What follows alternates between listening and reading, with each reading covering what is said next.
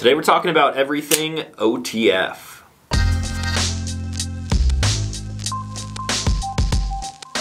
What's going on, everyone? Back with another episode of Stuff and Things. In the previous knife video I said get this to 500 likes and I will make a video on this knife right here, which I gave you a preview of in that old video. You guys got to 500 and today we are going to be taking a look at this guy, another new one coming from Benchmade known as the Claymore OTF. Now there's a lot of cool things about this knife, but it's not going to take me that long to give you all of my impressions of this thing, so I figured instead of just talking about this new OTF, I wanted to grab all of the OTF knives in my collection, which is honestly not that many. I would say that any kind of switchblade OTF that I have right here, this is probably like, I would say it's a minority of my entire collection, but we're going to use all of these as a comparison to this new Claymore, and this will give you guys a little bit of a glimpse into my current knife collection.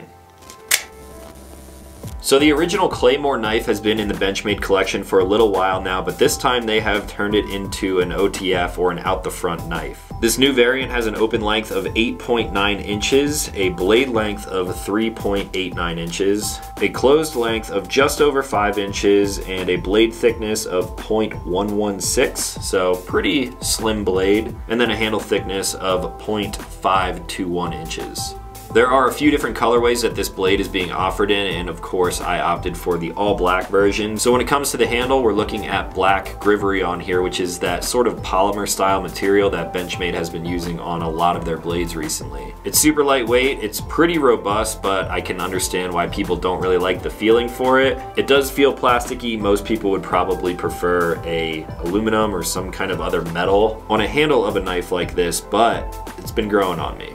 This of course is coming in the Benchmade black line, so we do have the black line box. And then the blade on this thing has a smoke gray finish, which is what Benchmade is calling it. It is a dagger style, so it is sharpened on both sides, and there are some like really big scallop serrations towards the bottom of the blade. Blades like this are generally chisel ground, which this one is, so that is something to keep in mind if you ever go to sharpen this. And then on the back side of this, we do have a deep carry pocket clip, which is not reversible, so it is tip down carry all the time, as most of these blades are. Now back to the blade, this thing has a very similar steel to the Redoubt that we looked at last week. It is a CPM D2, which is a 60 or 62 on the Rockwell hardness scale. A lot of people still have mixed opinions about D2. Doesn't bother me, but we can talk about that more. And then this entire package, which is fairly large, is coming in at under 3 ounces. This thing weighs 2.97 ounces, so really lightweight, great action too.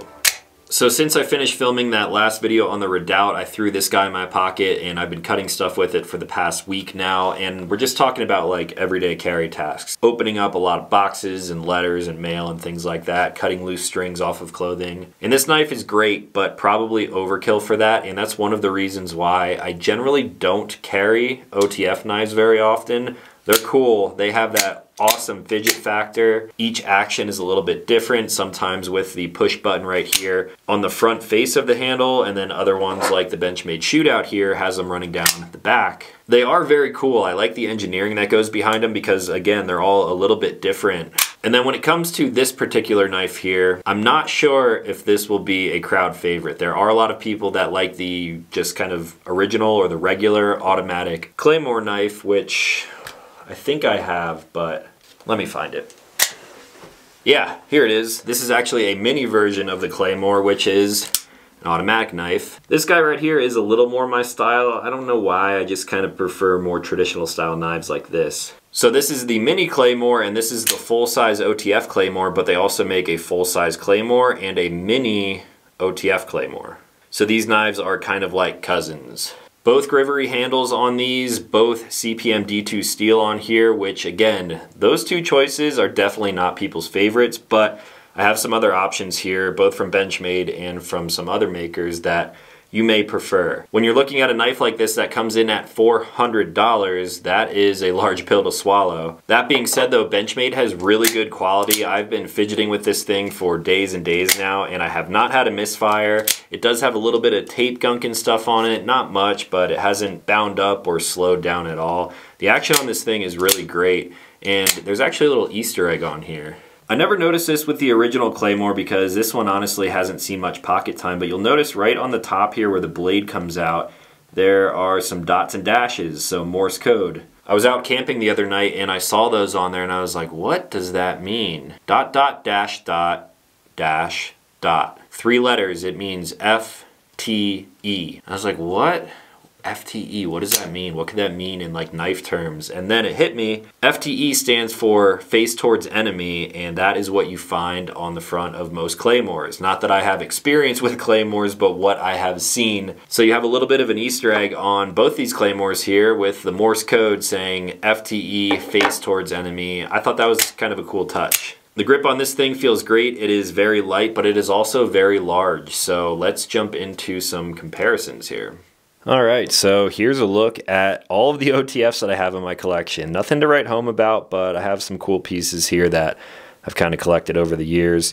So, I really like the aesthetics of what Benchmade did with the OTF Claymore. The texturing on here feels really nice, and again, grivery handles. I understand people don't love this material. They don't love D2 as a blade steel either, especially at the price point, but that is what it is. This is just a review. So a close-up look at the blade here, you will see a little bit of a trough down the center there and those massive serrations. I honestly have not really cut anything with those because I'm just cutting boxes and regular mail, things like that. And you can see looking at the back side of it, it is chisel ground, so only a bevel on this side here. It does make it pretty easy to sharpen that way, but I could see people getting creative and kind of sharpening this thing in other fashions, putting that bevel on both sides of this knife. The action does feel great. It's not quite as hard as some of these other knives over here. I'm looking at you, Microtech. So really easy to actuate. There is no lock or anything, just like you would find on the original, just regular automatic Claymore. So overall, cool knife and probably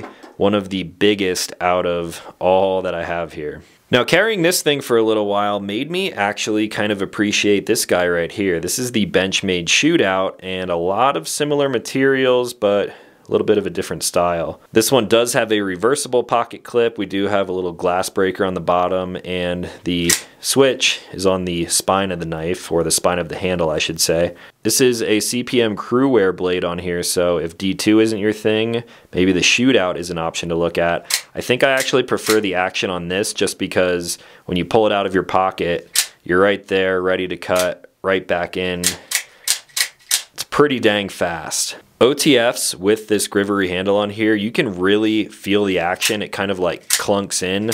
I wouldn't say it's like the best feeling thing ever, but you can tell that it's a really quality knife. This thing has also never misfired on me, no matter how fast I'm firing it. It's fun. I like it. And now out of the Benchmade OTFs that I have, one of the most comparable would probably be the Autocrat. Out of the Benchmade lineup, this is probably the one, at least that I have, which I would prefer the most. I do like having the activation switch on the spine of the knife. This one is also a dagger style blade, also chisel ground, so very similar to that there. But Benchmade is using better materials on the Autocrat. We have a S30V blade steel on here. We have G10, which gives a little bit more weight to the knife, and it's kind of like textured all around. It's nice and smooth. I could do without the blue hardware. That's just a personal thing, obviously, but the Autocrat definitely feels like a more premium knife than something with those grivery handles on there.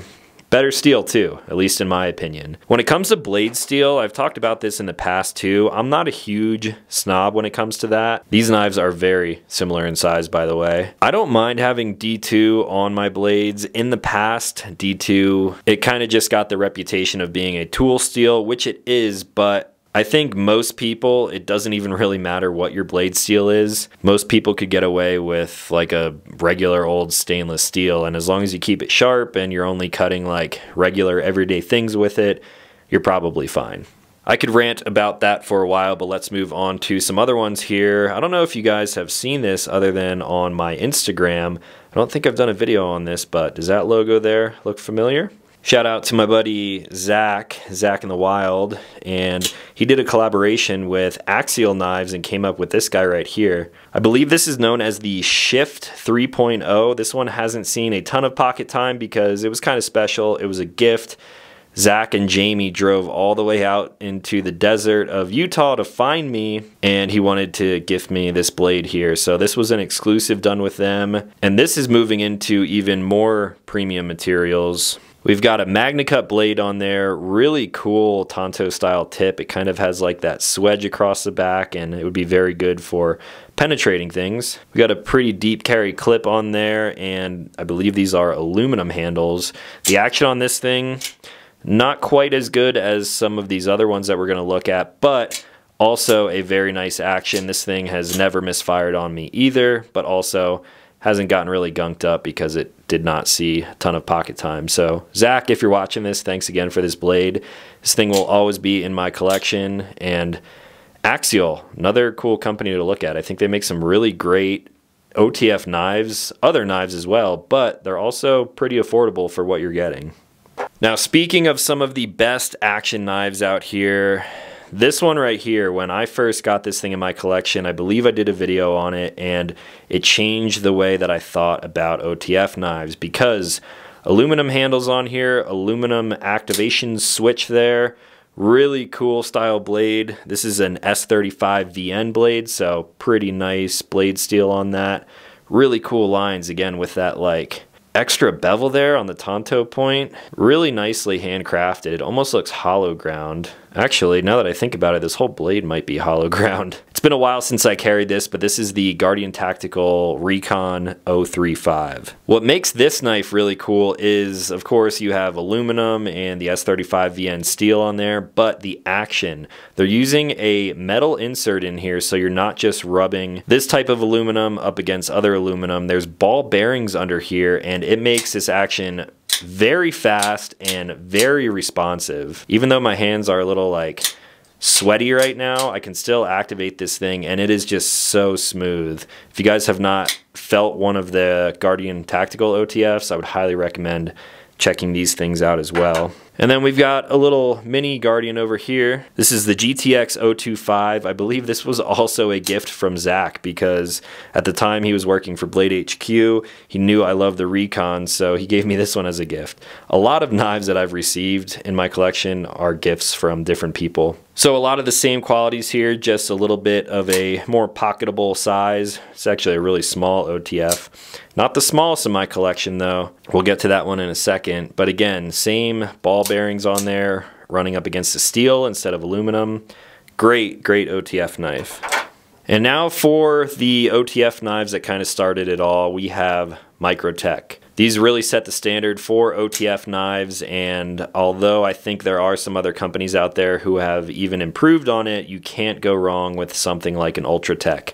I did a video on this guy a long time ago, and you can tell there's tape gunk on there. This one, because I carried it so much, eventually had some misfirings. But since then, I've cleaned it out, and as long as you keep these things free of dust, which is something you have to consider with an OTF, and as long as you keep it lubricated, just a tiny bit of lube down there, this thing fires really nice. The action is still very stiff. There's aggressive texturing on the switch, but once you get used to it, you cannot go wrong with a Microtech OTF like that. Now, if we want to get a little bit fancier, right here I have a 25th anniversary of the Ultratech, and this is kind of like a dagger style point on there. These were exclusives that were being sold at the one and only Blade Show in Atlanta, Georgia that I've ever attended, and I do love Microtech blades, and I figured, hey, 25th anniversary, kind of a cool little history piece there. Might as well pick one up. So this one has seen no pocket time. The action is still phenomenal. A little bit lighter than my more carried regular Ultratech. But yeah, you can't go wrong with Microtech action, and that is a really sweet blade on there. And then last but not least, just for fun, right here I have a super tiny, cute little Microtech. Looks just like their big brothers over there. Look at that tiny little blade. This is the tiny UTX 70. I believe I got this one while I was at Blade Show as well. Maybe I should go back to a Blade Show sometime. I don't know. I love knives. I love collecting them, and each of them kind of tell their own story. They're just really cool. This one is more of a novelty, I think, than anything. I mean, it's about the size of my middle finger. It is a tiny, tiny OTF, but Still, Microtech quality. It's just a cool little EDC blade for doing whatever you may need. Maybe I'll throw this one in my pocket just for the hell of it. So those are all of my OTFs in my collection. What am I missing? Let me know what you guys think that my OTF side of things is missing. I still do really enjoy all of these knives, mainly for the fidget factor, and when you get into something that is a little more standard of a blade like this, I would be much more inclined to carry a more regular kind of blade like this as opposed to some of the dagger options out here. But again, these are all just my opinions. Let me know what you guys think in the comments down below.